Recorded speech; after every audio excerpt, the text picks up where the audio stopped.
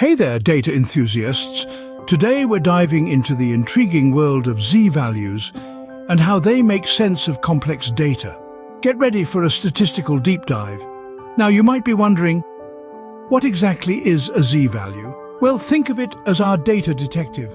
It helps us understand how far and in what direction a data point deviates from the mean. To illustrate, let's consider a group of basketball players. We're measuring their heights, and we want to know how tall or short a particular player is compared to the average. That's where our z-value steps in. It gives us an easy-to-understand number that reveals just how much a player's height deviates from the mean.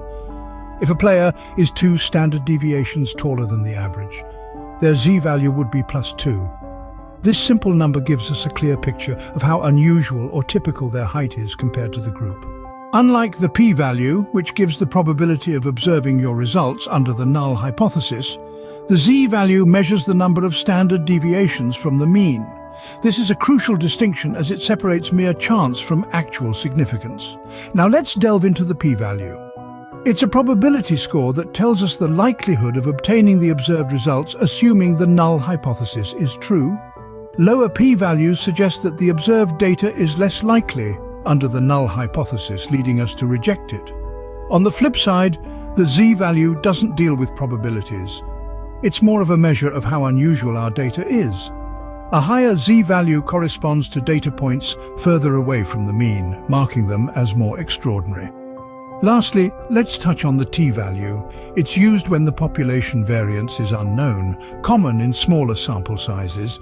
It's similar to the z-value but adapted for these less certain situations. The t-value, on the other hand, is used when the population variance is unknown, common in smaller sample sizes.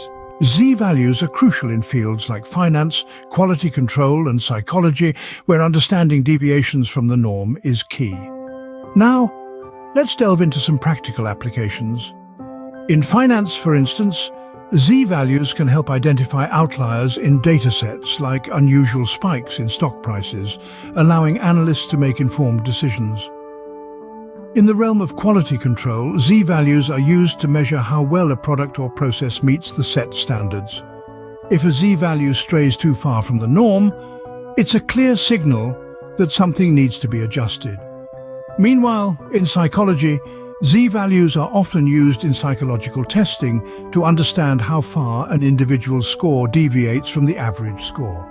This can help identify whether an individual's behavior or abilities are typical or atypical for their age group or population.